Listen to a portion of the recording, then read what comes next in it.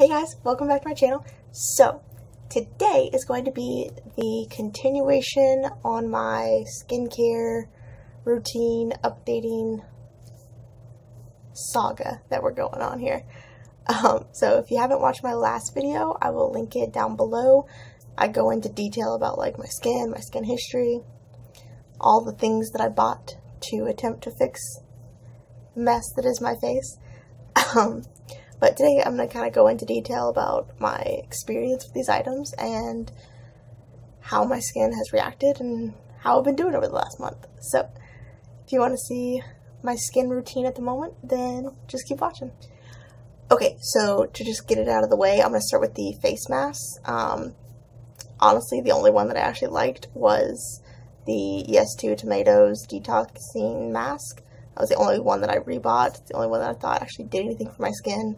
All the others I just thought were crap. So, just an overall, yes to Tomatoes was the only good one. So, moving on to the actual skincare. I've been using all of the items that I bought in my routine over the last month.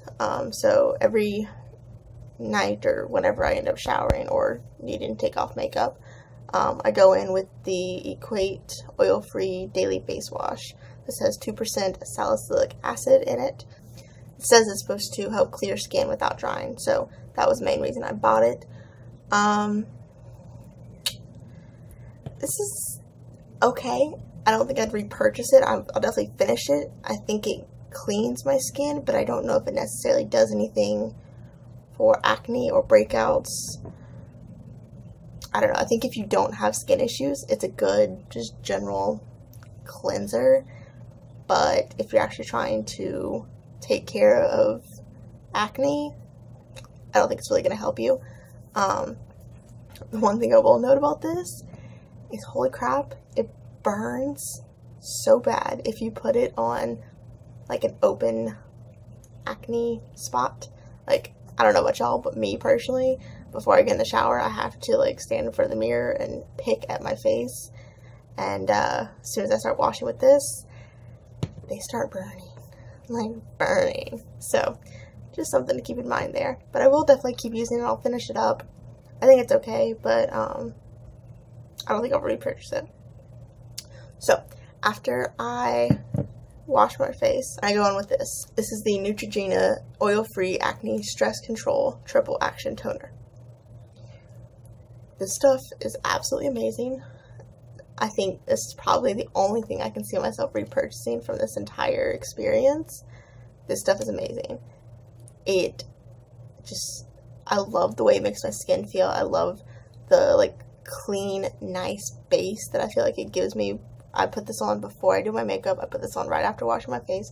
I put this on in the middle of the day when I just feel like my skin needs a little extra cleanliness. I put it on all the freaking time. I'm obsessed with it. I've only used like a fifth of it. Like, I've used like nothing, and I've been using this every single day, multiple times a day for an entire month. So this stuff is freaking amazing. I want to use it more to see if it's really helping my acne. I think it is, because I really only had a few real breakouts. This big one here on my cheek came back, but it does. I can't get rid of it. And then I had one here on the side of my mouth here, but that was pretty much it. Like, I've had a few little tiny hormonal whiteheads pop up, but nothing really major, and I really think it's because of this. I really do.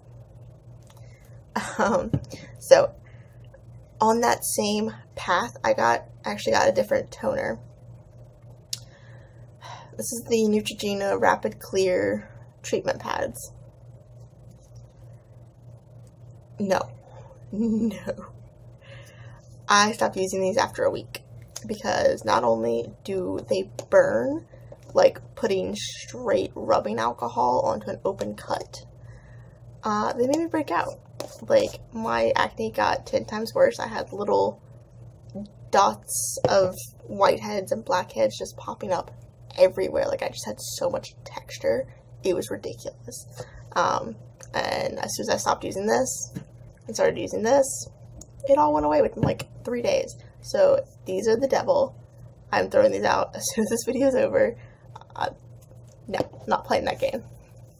Okay, and then the last thing from the new items is this Clean and Clear Advantage Acne Control Moisturizer. I don't know how to feel about this. I like it. I think it's a good basic moisturizer. I don't know if it necessarily helps with acne, but I'm gonna keep using it. I need something a little bit more moisturizing though. If you're like me and you have dry skin, I don't think this is gonna be enough for you. I know that I personally have to go in with something more. This is enough for me on like a day-to-day basis, but like before I'm trying to do my makeup, I have to go in with something else. So I'll use the e.l.f. Daily Hydration Moisturizer, or I'll go in with the Peter Thomas Roth Water Drench Hyaluronic Cloud Cream. This stuff is so freaking good. This is amazing. If you really need that extra bump of hydration and moisture into your skin, this is the way to go. But I do think this is good for like a day-to-day basis. Before I do my makeup, I do put on a regular moisturizer, and then I go in with like a really nice hydrating primer, which there are just a million different kinds out there. I'm not going to go into those. But, yeah. So, I'd say probably the only thing I can see myself repurchasing is the toner. And I've already repurchased like 3 different times the Yes to Tomatoes sheet mask, because that I'm obsessed with. It feels so freaking good on the skin. It feels amazing. I'm obsessed with it. It's top notch. So beyond those, I just kept using my regular clay detoxing face mask, the ones like harden and suck out all your impurities. So that's pretty much it. Oh, I will say once a week I do go in with a scrubbing wash to really help dig out impurities and smooth out my skin and all that. So the Neutrogena Grapefruit Foaming Scrub is hands down my favorite. Before I started all this, it was my daily cleanser, and I do still think it's amazing. It makes my skin feel so clean and soft and just fantastic. Or I use the Dr. Brandt Microdermabrasion Exfoliator, which I really like. I love how soft it makes my skin, but it's not really a wash. It's just a exfoliator, so you have to wash in conjunction with that product. But anyways, that's basically my skincare routine. I know it's pretty basic. There are definitely some products on the market now that I want to kind of work in and kind of move things around and try out some new products. I think this was a good jump start into a new skincare routine, but it is certainly not where I'm stopping. My skin is not where I want it to be. It's still dry, and I'm still dealing with breakouts, and I'm gonna keep trying. I'm gonna keep implementing new things and figuring out what my skin needs, because my skin needs something, and I'm trying so hard. So I hope you guys liked this video. I know it was kind of short, but I really don't have that much to talk about.